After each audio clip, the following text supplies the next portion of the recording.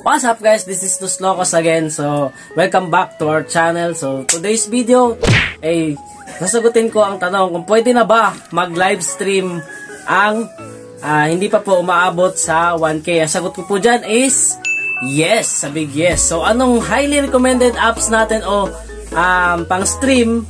Minsan apps, minsan hindi kasi. Pero mas, meron Streamlab, tsaka meron StreamYard. So, ang highly recommend ko po is StreamYard. Bakit po StreamYard? Kasi po, ang StreamYard is hindi, pag mahina po ang iyong internet, hindi po basta-basta nawawala ang iyong internet, ay yung stream. So, set up natin ang StreamYard. Mapakita ko po sa inyo kung paano mag-set up ng StreamYard at makapag-live sa YouTube nang hindi ka pa umaabot sa 1K subscribers. So, let's get started. Idadagdag na rin natin kung paano mag-stream sa YouTube habang naglalaro ka po ng ML. So, papakita ko rin sa inyo, ituturo kung paano. Mabilis lang to guys, mabilis lang. So, tara.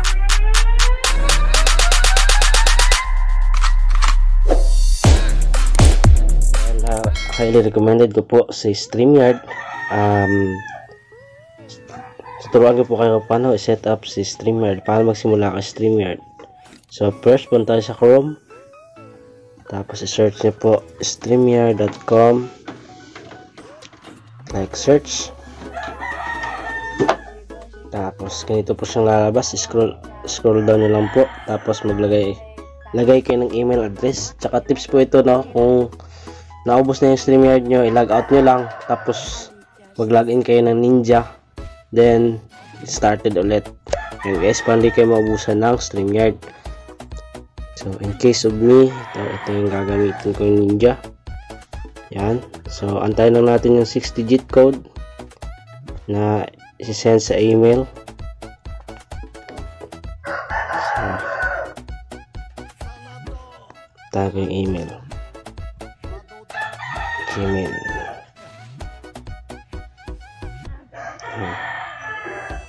Dami natin yung dyan, oh. Na binigay niya. 125 to 60. So, 125 to 60. So, yun na nga po. So, ayan, onward. Tingnan nyo lang yan. Tapos, ilink nyo sa YouTube channel nyo. YouTube channel. Then, hanapin nyo yung main account nyo dyan. So, ito yung main account ko, Lokoss. Tapos allow.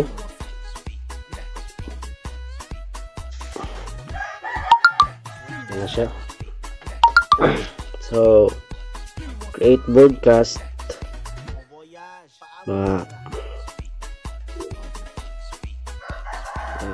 Mot. Kasi first month ko po ngayon sa YT.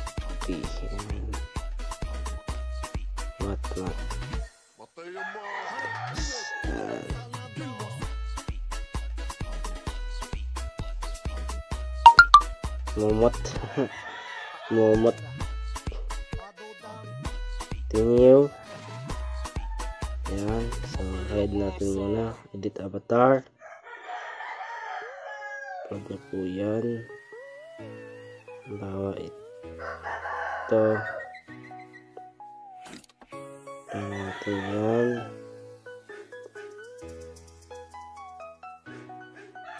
So, yan. Okay, hindi niya nakuha niya sa mic kasi yung mic natin is gamit natin sa ating screen record. So, sa banner naman guys, sa banner, lagay tayo ng banner. Ito natin yung happy, uy, yun. So, ayun na guys, kalikutin na lang natin dito. Ayan. Natin yan. Live on StreamYard. Tapos background. Then go live. And turn. Pwede din ito guys i-rotate. Yan. Para naging ano? Wait lang. Yan na siya lahat guys. Ito yung banner lang. Yung tatakbo sa screen. Yung takbo sa screen is happy first month. Happy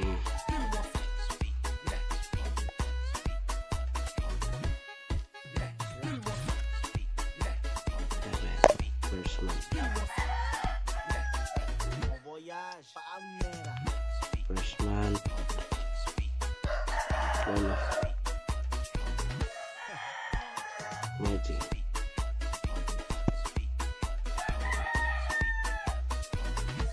Tapos scroll. Mukhang maganda naman tayo sa screen. Ayun. Tapos lagyan natin ng kulay. Brand color. Gusto ko dilaw.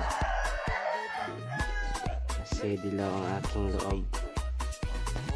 Ay, ayan. Itong dilaw eh.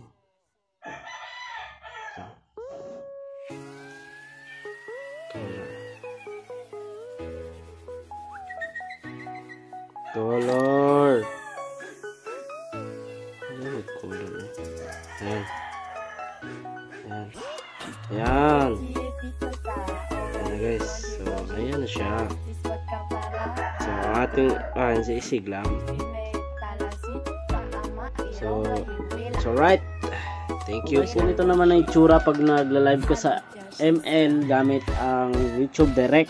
So para po ito sa mga 1K subscribers na po na gustong mag stream habang naglalaro ng ML. So pindutin niyo lang, andito po kayo sa channel niyo po.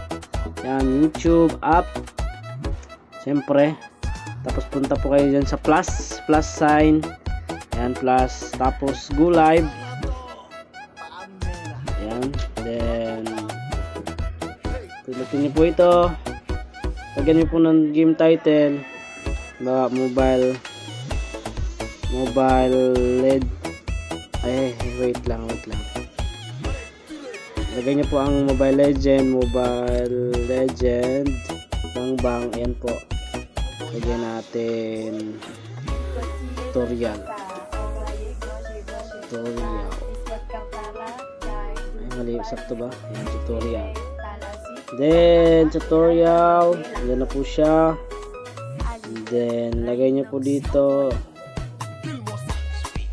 selected dito sa kansa, lagay niyo po it's not made for kids. Yan po sa audience, it's not made for kids. Yan lang po sa set niyo para mag kulay blue. Then next, ayan na po siya. Next lang po, got it. Starts now. Ayan po siya. Hindi pa po siya live ha. Pwede nyo po liitan ito yung mukha kasi mas sagabal ito eh. Pindutin lang natin yung setting. Ay nako, dami. Ayan, setting para lumit siya. Ayan siya, maliit na siya guys. Then pindutin lang natin ulit yan para i-off natin ito. I-off din natin yung mic. Ayan. Then punta tayo sa ML. Ayan siya. Ayan na siya guys.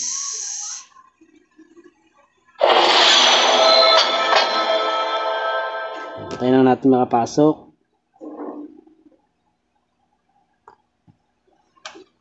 Ayan. Tayo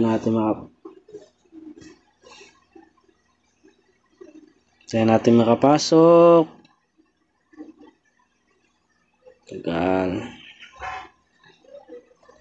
Dapat maliit talaga ito guys na para hindi siya sagabal. No, dapat pinakamaliit na siya. Ayan, pinakamaliit na siya. So, alam naman natin sagabal yan eh. Ayan. So, ayan. Pag nakapasok na po kayo guys, nakapasok na po kayo sa ML, bali ang gagawin nyo para makakompleto yung live stream nyo, para nakalive po talaga sa YT na, dapat po pindutin nyo po yon, tapos go live lang po, no? Pindutin nyo po yung go live. Sa akin po hindi ko na po pipindutin ha. Pindutin nyo po yan, go live, and then yun na po, nakalive na po kayo sa YT. Ganun lang po kakabilis, no? So, sana naintindihan nyo po guys. Yan, salamat sa mga salamat sa nag-request nito. Salamat sa kuan. Sana naintindihan nyo po. Pag hindi nyo po naintindihan, pwede nyo po i-comment sa comment section para ma-explain ko po sa inyo, no? Yan lang po, salamat. God bless. Salamat sa panonood. Bye-bye.